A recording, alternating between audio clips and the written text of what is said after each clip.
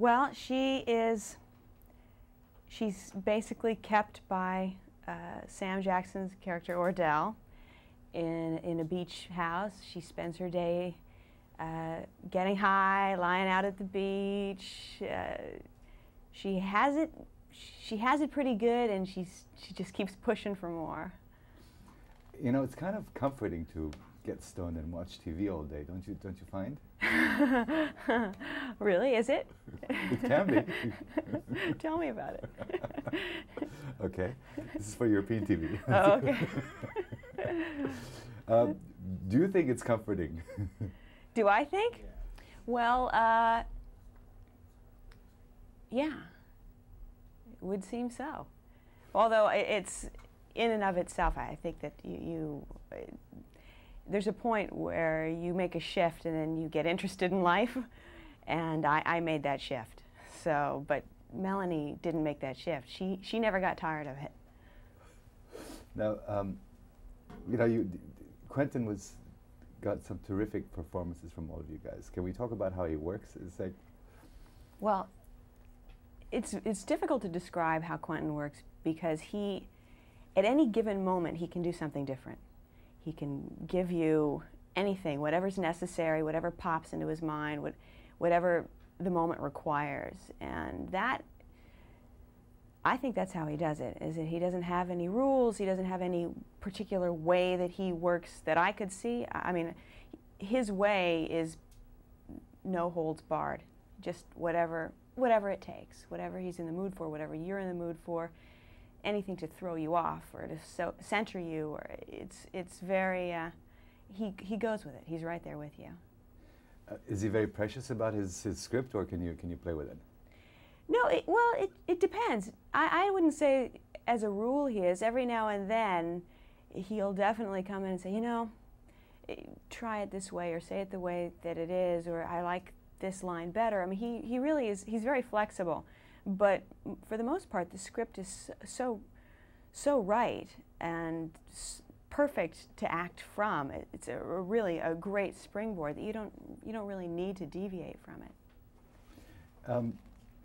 Now, Melanie, would you say she's a typical Southern Californian for someone who doesn't live here?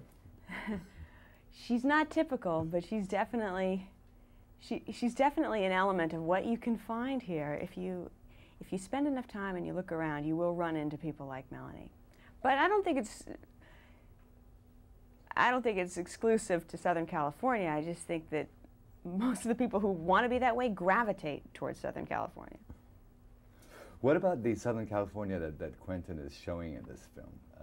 It's not really what we know of the postcards and the movies, is it? No, but if you go to the postcard places and those racks down at the beach, and when you see them, and it gets sort of trashy, and it's a real bikini culture. That's the sell for the beach in California is that girl, the girl who's, you know, she sort of knows what she's got.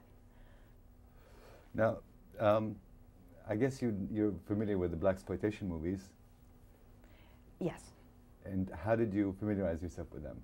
Well, I grew up seeing it, and I didn't actually need to. It was always there. You know, there's always something that you're across 110th Street, you're going to go in to see it. I saw a lot of them with Quentin that he was screening. Three the Hard Way, Cleopatra Jones. These are all things that I basically grew up seeing, mixed in with everything else that you get. So do you think he did the genre justice?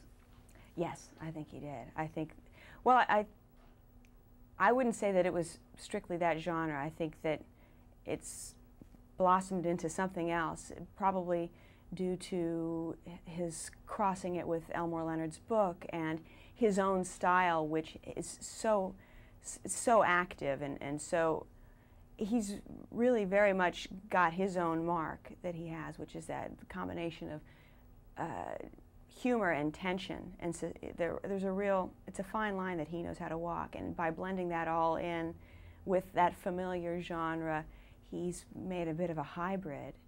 But it's definitely, there's all these familiar flavors in it, and yet at the same time it's a completely new thing. What would you say makes him tick? You know what?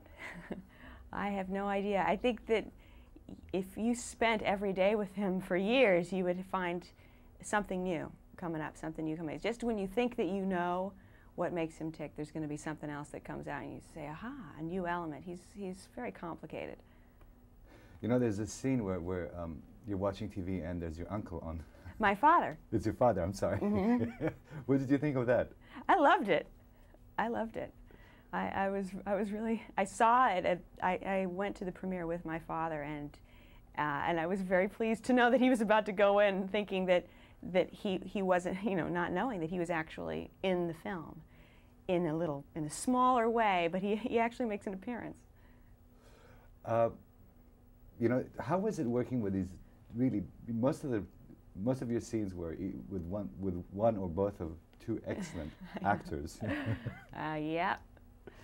Does it rub off? How does it working with De Niro, for example?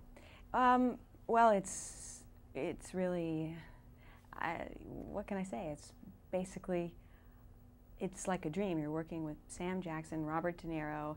They're so amazing. You're watching them do the stuff. You're constantly inspired, constantly feeling yourself pushing yourself inside in that inspiration to do your best work because you're seeing this amazing work going on around you.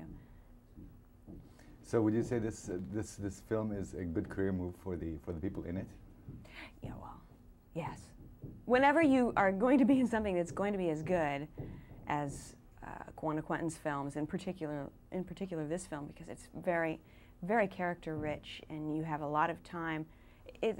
That's, for any actor, that's what you hope for. That's what you think that you're going to get when you start, and realize how rare it is as you go along. And so when it comes around, particularly if you've been doing it for a while, you really appreciate how special it is and how wonderful it is for your career, only in that it's that perfect audience exposure for the kind of work that you want to do.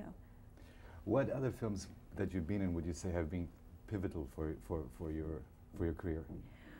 Oh, well, there are, when I was first starting, it was Scandal, and along the way, it's very different. It depends on the role. It depends on the director you're working with.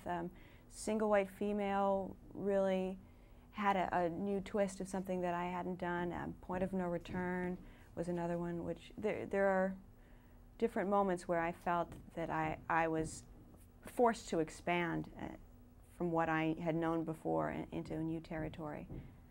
And this is another one. You know, the mix is very eclectic. Are you happy with the way things are going? Yeah, I am. I'm very happy. I've never felt bored with playing a certain type of character, because I've always played different types. And on the one hand, it's a little odd if somebody tries to figure out what type I am, or if I try to figure out how am I perceived and what's the best way to use myself for giving the optimum satisfaction in portraying a character. I have a very hard time nailing down what my type is. But it might be because I'm inside my head. But I've asked people for their professional opinion. What do you think? Where should I go next? And how am I perceived? And nobody seems to know. Which I guess is good, but maybe it's bad. But I'm enjoying it, so it's okay. Well, you should keep it up. Thank you. Thank you very much. All right, thanks.